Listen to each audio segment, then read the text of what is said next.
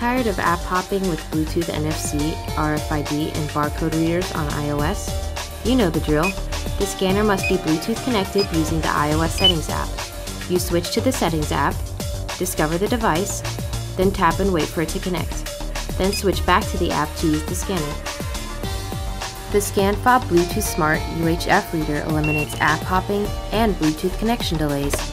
Simply connect the reader directly in the app where the scanner will be used. See how fast discovery and connection occurs, allowing immediate check-in for attendees. When a Bluetooth keyboard scanner is connected, you also have to deal with the iOS keyboard not showing.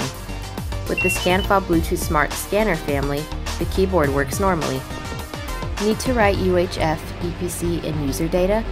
Ultra BB2 makes that easy using iScan browser and other apps. Tap the device manager icon, navigate to tag write view, enter the information to write, and tap. Hold the BB2 near the tag and data is written. The UHF RFID data can be read back with the same iOS device or using another device like the iPad mini shown here.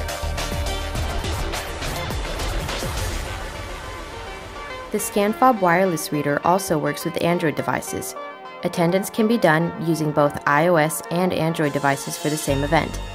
Here, the Galaxy S6 phone, Acer tablet, and iPhone are all used for the same attendee roster with UHF badges.